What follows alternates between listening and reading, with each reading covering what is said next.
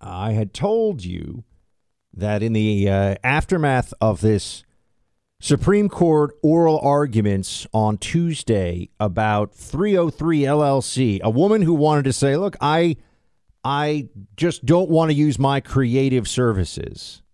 I don't want to use my creative services for a same-sex marriage. Is that legal?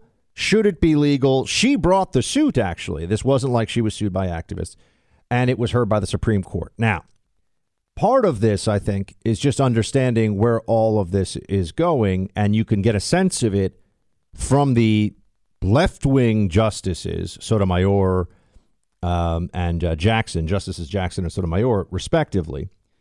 But when you dive into where this is all going, what you see is there will be no carve-out for religious freedom.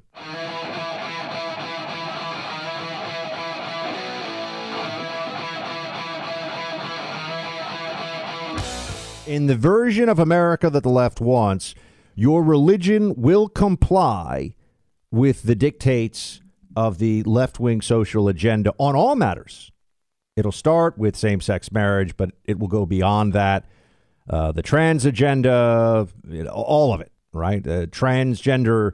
The left will not be happy until there are drag queen story hours happening in Christian churches on pain of lawsuit. That's the truth. Meaning if you're not willing to do it, if you're a Catholic church or a Protestant church, you're not willing to have it, you're going to get sued. And I know that may sound right now, oh, they always tell you that's not going to happen. That's radical. Well, let's think about the that's not going to happen approach for a moment here. 5 years ago, probably 10 years ago, certainly, if you had said, oh, but they won't actually allow biological males to compete against women in college athletics, they're going to do that, right? No, they say we won't do that. That'll never happen. That will never be the case. And now, sure enough, we know where we are. You won't allow, right? 10 years ago, hey, you're not going to allow biological males to be in female prisons, right? That's not, oh, no, we would never do that. Sure enough, here we are.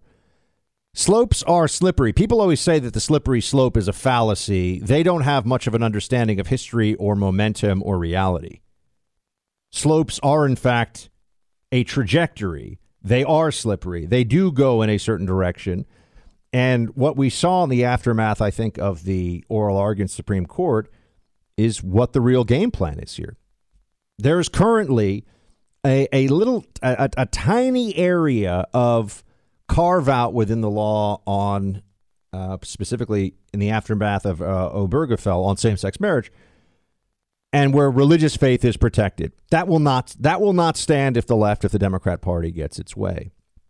And if you want to get a sense as to what the future looks like, I bring you this story of what just happened to a Christian group in Richmond, Virginia, at the hands of the Metzger Bar and Butchery. I've been to Richmond in the past. Actually, a great town. I think Richmond's a very underrated city. Really beautiful, really charming. Actually has a lot of great food. Side note, Metzger Bar and Butchery canceled the reservation, a big group reservation of the Family Foundation, which is a conservative Christian group. It was canceled 90 minutes before they were scheduled to sit down and eat. Now, this is Top Chef star Brittany Anderson co-owns this restaurant. I haven't seen Top Chef in a while. I watched the first season of it many, many years ago. But what we know is that it was canceled. It was canceled at the last minute. And what they've said, and this is always how it goes, right, is when they found out that it was a conservative group, here you go. Here's the official statement. Metzger Bar and Butchery has always prided itself on being an inclusive environment for people to dine in. In 8 years of service, we have very, very rarely refused service to anyone who wished to dine with us.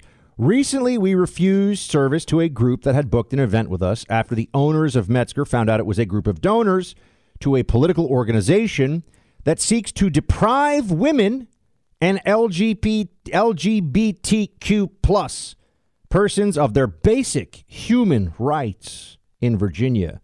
We have always refused service to anyone for making our staff uncomfortable or unsafe, and this was the driving force behind our decision.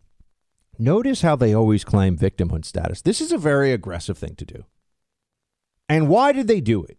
Why did this restaurant, Metzger Bar and Butchery, pull this reservation at the last minute? And obviously meant to humiliate this group and as well as inconvenience them. It's because they don't like them. They can say it's because, oh, it makes me uncomfortable, tries to create a victimhood status. It's they don't like this group because of what this group now believes. I would note that the inclusion of depriving women of rights. So now, unless you are a pro-abortion zealot, you can be denied the right to eat in a restaurant. And under our current law, this is all just fine. You see where this is going? There's a one-way war in so much of this, a battle, if you will, the battlefield of ideas, where the discrimination against conservatives, notably in Christians, but people of religious faith, is able to happen in a way that is never going to have the same kinds of consequences, is never going to have the same kind of consequences as the protected groups. And as you've noticed, the protected groups are expanding and expanding all the time to include now to include way beyond immutable characteristics to characteristics of sexuality, lifestyle, intersectionality, all of these things. So there can be discrimination against you based upon your opinion on these matters. So public accommodation law now doesn't seem to do anything if you're a Christian group that wants to go to obviously a public accommodation, a restaurant. This is really going to the basis of, or the earliest days of public accommodation. You can be discriminated against because they say you're a bigot, but that's okay. Meanwhile, the left keeps adding and adding all of these different groups to the protected roster in law to create a special category of law where you must bend the knee or else. I just talked to you about this yesterday. I said they're not going to stop until your church, and now maybe it doesn't go this far. Maybe we're able to actually defend religious liberty in this country. But the goal here is to eventually make all religious institutions effectively organs of the state, and I mean the uniparty state, the Democrat left authoritarian state that will make all determinations about social policy, family policy, everything. That's the ultimate goal. I think it's pretty obvious at this point. I think we see this with some degree of clarity based on what's happening and how slippery the slope has been in just the last 10 years. But just understand this. Now I have to say, so I'm in the same position, right? You're in the same position, just as a conservative.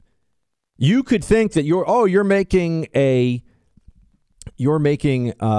big reservation at a wedding hall, let's say, for your daughter's wedding. Oh, but you're a Christian conservative who doesn't support abortion? You don't support abortion? Sorry, we're going to pull your reservation at the last minute. Notice how wokeness has, and the left-wing mindset has no outer limits to what they're willing to do and the kinds of ways that they want to cut you off from banking services. They want to de-internet you, kick you off of social media platforms. They want to humiliate you and prevent you from using public accommodations. And there's no protection for our side somehow, meaning just conservatives, meaning people of faith. No. Now, I understand there's some of those protections are in place right now, but they don't have the same teeth. You're not going to get the same kinds of legal outcomes. And they're being eroded all the time. And if we don't understand what the other side is trying to accomplish, what the left seeks to do here, we're never going to be able to meet them and defeat them on the political battlefield.